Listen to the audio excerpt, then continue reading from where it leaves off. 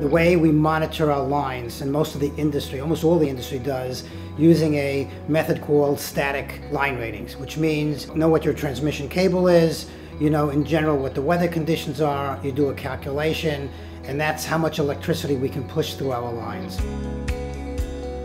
There's another methodology which is called dynamic line rating, which measures the actual weather conditions and actual conditions of the line. Knowing that will allow you to push more electricity through the line.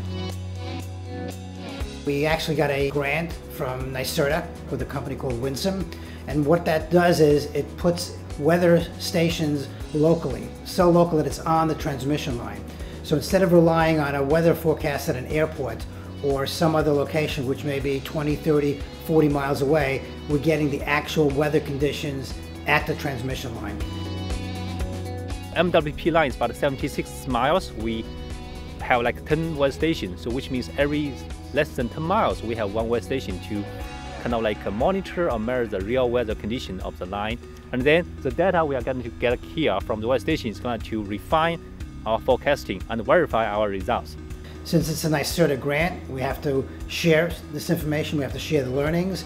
We'll issue a report at the end that will be made available, especially to New York utilities.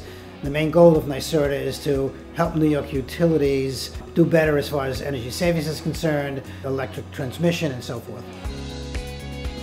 We have an agreement with Winsome. We will be able to get a portion of the royalties from the sales of the Winsome sensor.